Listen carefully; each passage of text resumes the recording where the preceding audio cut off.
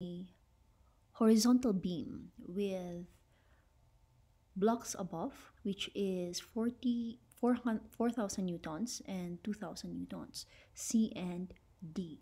Now I will just write it as a free body diagram. So here we have a beam, and this block has a weight of 4,000 newtons. This is for block C. And we have another block here, block D, which has a weight of 2,000 newtons. Now, normally, if there is a beam and a block, we have what we call the reaction. The reaction is known as the normal force. So this is the normal force, the reaction of the beam. So we call this the normal force of the beam. So I assume that the reaction here is the normal force. So the reaction of the beam is called the normal force. Since this is at rest, therefore, the normal force or the normal force of the beam is equal to the weight of C plus the weight of D. So for every action, there is an equal and opposite reaction, the third law of motion. So therefore, this is 4,000 plus 2,000. That would be, I'll just go directly to 6,000 newtons. So we have 4,000 plus 2,000, 4,000 plus 2,000. We have 6,000 newtons.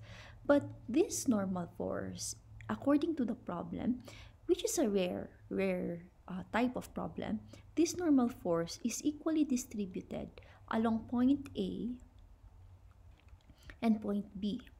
So point A has a force and point B is twice that force. According to the problem, the B is twice as great as the reaction produced in A. So therefore, the normal force has a distributed force of F and 2F. So if you add F and 2F, this should be equal to 6,000.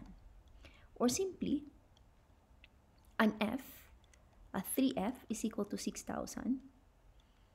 So one force is equal to 2,000 newtons. So this is, let's just use another color. This is 2,000 newtons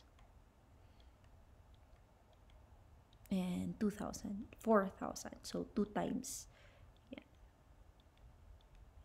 So this will be our diagram. This has an reaction force of 2,000 newtons. Going up, this is going down, a weight of 4,000 newtons. And a weight again of 2,000 newtons.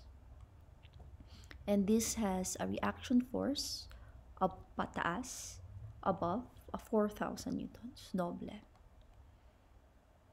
Okay, now according to the problem, they are at rest.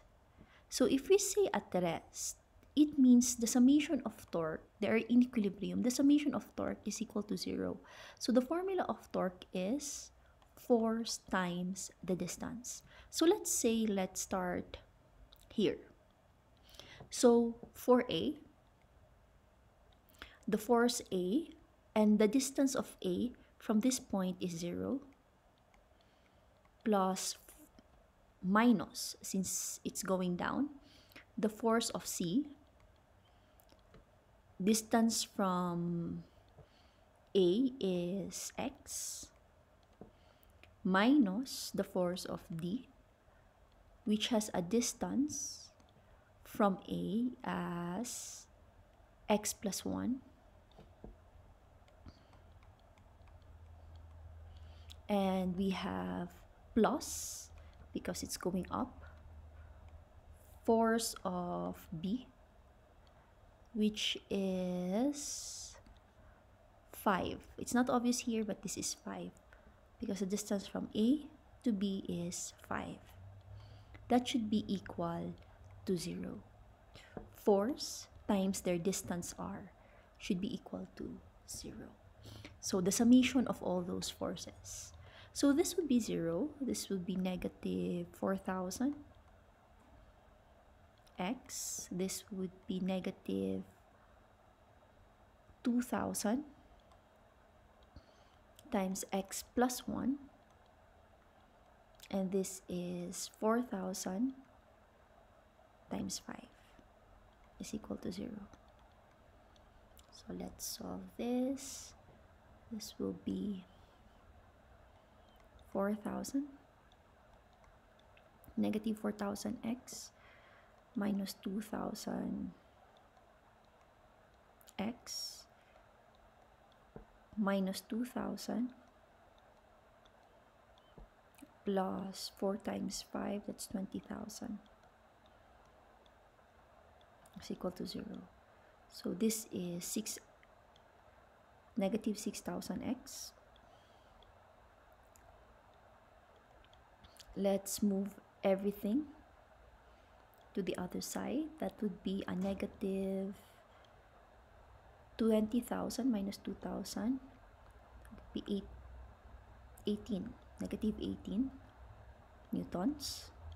So x here, you divide it by 6,000, x here is equal to, divided by 6,000,